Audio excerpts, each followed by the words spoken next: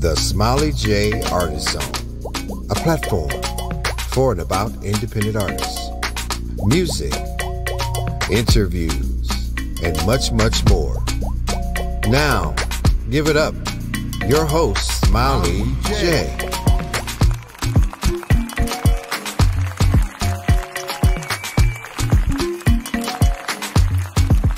Welcome to the Smiley J Artist Zone, a fun place for independent artists creating music that brings us together, music that makes us happy, music that inspires us, make us think, and my personal favorite, music that make us dance. I'm your show host, Smiley J, and I want to welcome each and every one of you guys. I am so glad that you made a conscious decision to hang out with me today.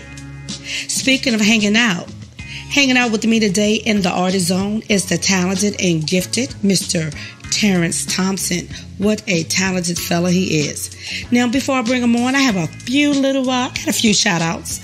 I have some new listeners. I get so excited when I have new listeners. I have some new listeners in Italy.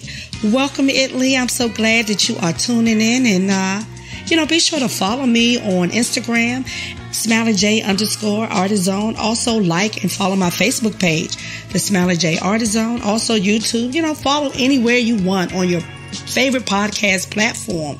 I'm glad you're tuning in. And if today is your first time tuning into the Smiley J Show, welcome. I'm so glad that you are here. I'm here each and every Thursday, 7 p.m. Eastern Standard Time. So make sure you come on back and bring a friend. Now, before I bring Terence on, you guys know what time it is. You want to know? Smile knows. You want to know? Smile knows. You want to know? Smile knows. It's Smile. You want to know? Smile knows. To all my creators and members of ASCOT and BMI, be sure to take advantage of the many offered benefits available to its members, such as educational online music courses, multi-course certificate programs, and degree programs covering all areas of music, as well as other useful benefits that most members do not take advantage of. For example, BMI members can save up to 26% on FedEx shipping services, which means that you can ship demo and collaborations to other artists for a timely arrival, even internationally. So go ahead and take advantage of those benefits, which are right at your fingertips. Now, I don't know about you guys, but I love saving. And anywhere I can cut corners and save a coin or two, I'm all about it. Now, before I bring on today's guest, let me just tell you a little bit about him. Terence Thompson is a versatile artist who has collaborated with a diverse group of artists, musicians, and producers across all music genres, which includes Teddy Riley of Backstreet, to prolific jazz drummer and producer Nate Smith, who, by the way, is a 3-time Grammy nominee. In fact, it was Terence who handpicked and recorded music for Michael Jackson's Heaven Can Wait, which was produced by Nate Smith for Terence Production Company. Now, Terence's first project, entitled If I Only Had a Band, is a very nice add to your music collection. So I'm going to need you guys to please help me welcome Mr. Terence Thompson. Greetings. Welcome to the Smiley J Artist Zone. How are you today? I'm great. How are you today? I'm doing well. Thank you for asking. Congratulations to you, sir, on your first solo project. Thank you. I appreciate that. Yes. Yes. Thank you very much. Now, you wrote, produced, arranged the entire project? Yes. The entire project. It was just a pet project of mine that I kind of wanted to do, and it turned out to be what it is. And I'm very fortunate and happy with, the end result. And you should be. And let me just say, I am a music head and I appreciate all music genres, but I do have a love affair for jazz, R&B, and world music. And I must say that this project is everything. You nailed it. And it's just a wonderful collection of great music that I think we're going to be hearing for a while. I really appreciate that. And, that was kind of my approach to it, was just to do the type of music that I love, and just to have that freedom and that creative, autonomy, I would say, to be able to just go wherever I wanted to go. And and not have any restrictions. So, but I really appreciate that. That means a lot to me. Yeah. Now, I did notice that like each song has like a uniquely different vibe, which is cool. You know, it's really cool. Yeah. You know, because this is the one thing I'll say, and I think it's a real strong point for me to always clarify whenever, you know, I do speak with anyone regarding, you know, my music. You know, I'm a producer first. So my album is, or my project is a producer's project. Okay. You know, so whatever I feel as a producer, a songwriter, musician, it comes across that way. Whereas in, you know, if I'm just a musician that may play a specific instrument, you know, the majority of the songs are kind of maybe dominated by that instrument. Whereas with my stuff, you know, you may not necessarily hear that. You may hear some vocals or you may not hear vocals. Okay, that explains that uniquely different vibe that I just talked about. Okay, right. Cool. Right. Now, also, I got to mention that you are a former DJ, so I imagine that, you know, that you listen to a lot of different music. Now, was there any influence from your DJing days? Absolutely. I mean, that's, you know, that's everything to this day as, you know, as a musician. You know, I always go back just first as a producer. So when I listen to records, you know, when I was DJing in middle school, you know, I was 10, 11, 12 DJing at parties. I mean, I would listen to the actual, just the texture of the record, how it sounded, you know, the warmth of it. So that's what I related to. And just the way the record made me feel. So yeah, that's what's in me. And of course, you know, years ago, I mean, you heard all types of music and everything wasn't as, categorized or all these genres or sub, you know, genres or categories, you know? Yeah. That's so true. I do want to talk about the title, even though I mentioned it in your introduction, because I know people want to know. I try to ask the questions that I think people may want to know. Right. So, If I Only Had a Band, tell us about the title. Yeah. So, what's the story? So just so you know, like, and I don't think this is probably the first time I've ever said this. We were never, ever all in the studio at the same time. Wow. Yeah. Okay. So the bass player who is Bobby Ramone and the trumpet player, flugelhorn and trumpet player Jean Caz, I've never met them face to face. So, you know, we've probably done almost 30, I don't know, maybe close to 30 songs now. But we've done them remotely, you know, well, of course, because of the pandemic. But also, you know, our workflow it worked so well that it didn't really make sense for Bobby to have to drive down from New York or Jean Caz to have to come fly out, you know, from Miami.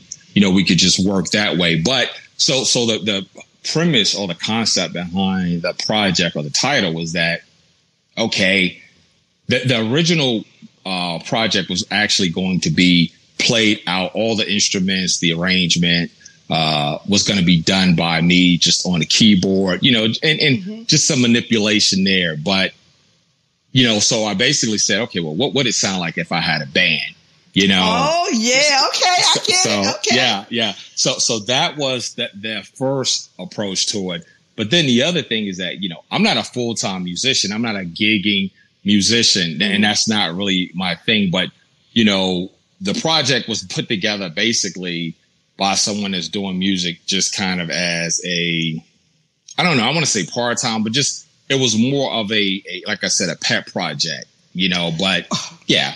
So, okay. Well, let me just say this pet project is all that.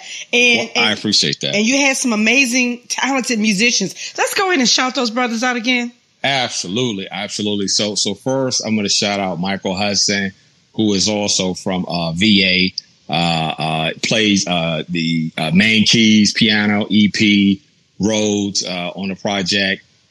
Next is Jean Caz, who's plays the flugelhorn, the trumpet. We have Bobby Ramone, who also he actually plays the bass, upright bass. His brother, Fritz Ramone, is also on the project on, I think, one or two songs.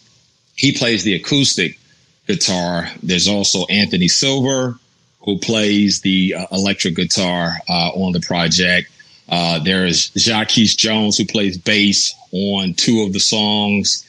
And there's Marcus Parker, who played drums on quite a few of the songs. And female vocals by Kira O'Brien, and then then my wife actually did some vocal parts over the song too. Yeah. Okay, nice.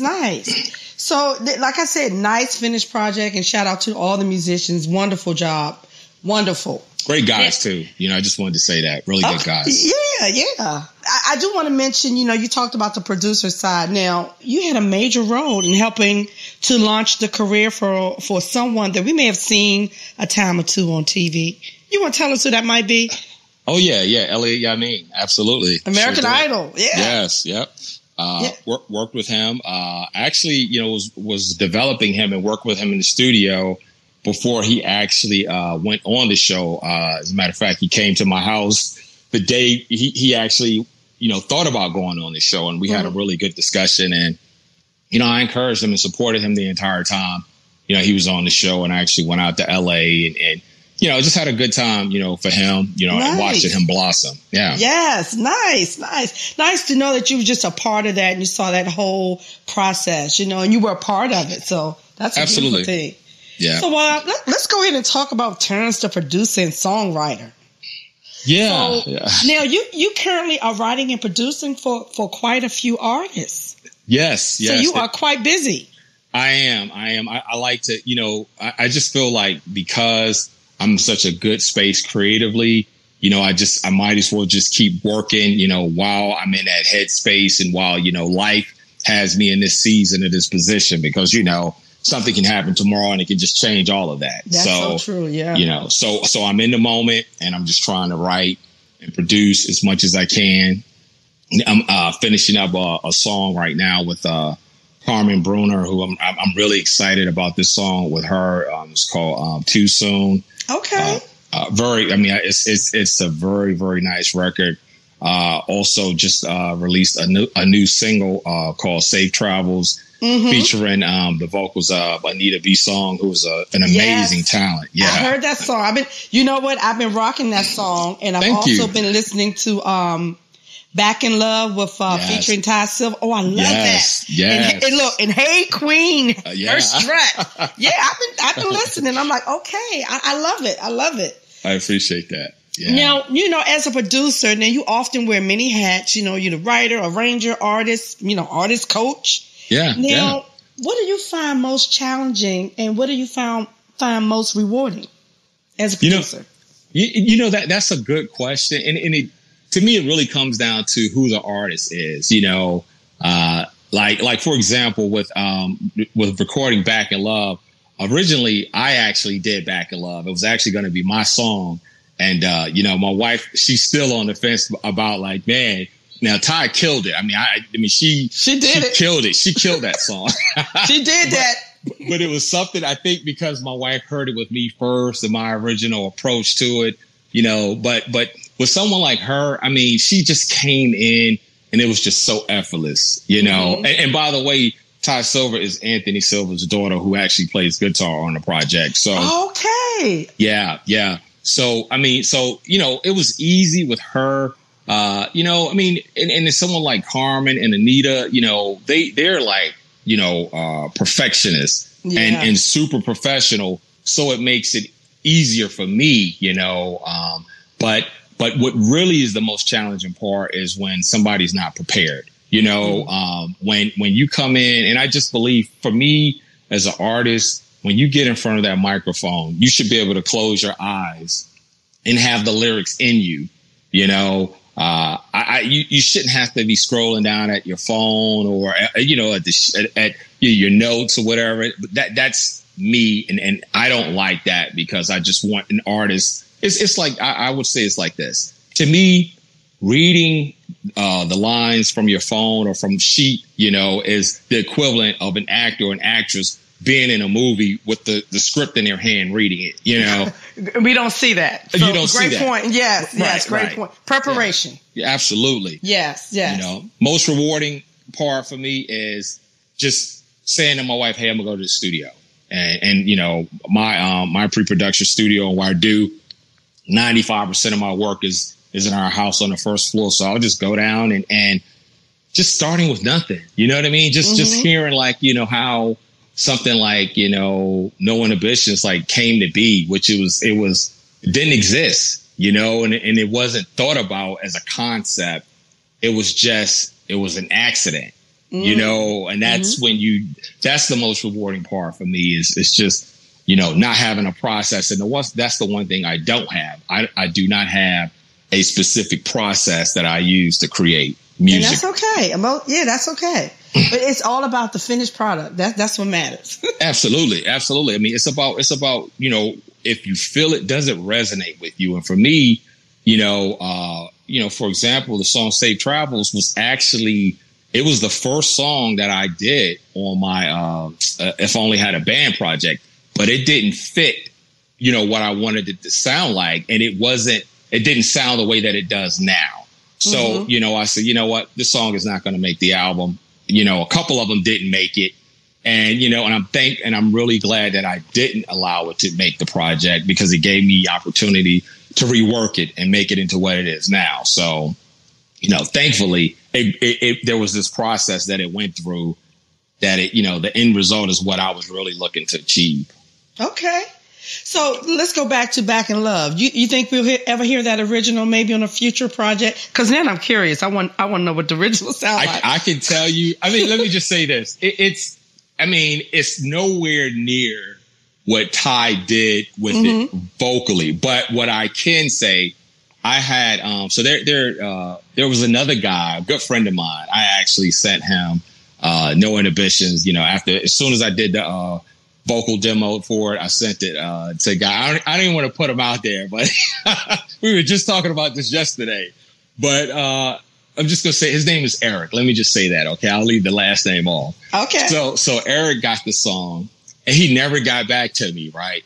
But he just finally said like yesterday, hey man, the reason why I passed on the song is that I couldn't do it like you. I couldn't, I couldn't make it feel the way you could. And it's just really, I'm more of a stylist. If it's my music, of course, my style is going to fit it, and I'm actually going to write it and tailor it to where it works for me. So what I can say, definitely once things open up, we start performing, more than likely you will definitely hear my part intertwined with Ty's part, for sure. Cool.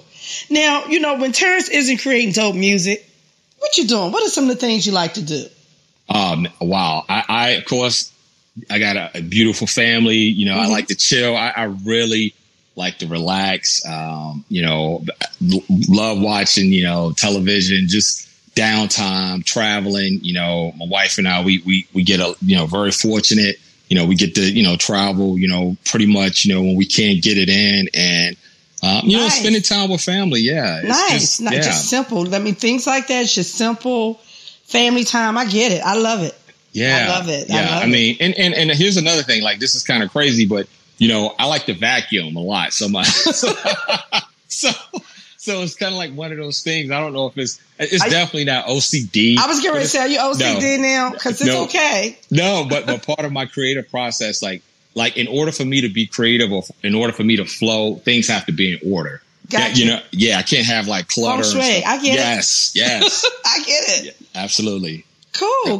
But now I need you to do me a favor now. Whenever you are performing, whenever you start performing, because I know things are opening up, make sure you shoot me a message, because I want to come out and support and get that live experience. Absolutely. I will definitely make sure I do that. That's something I'm really looking forward to. And we have a very aggressive production schedule for the rest of the year.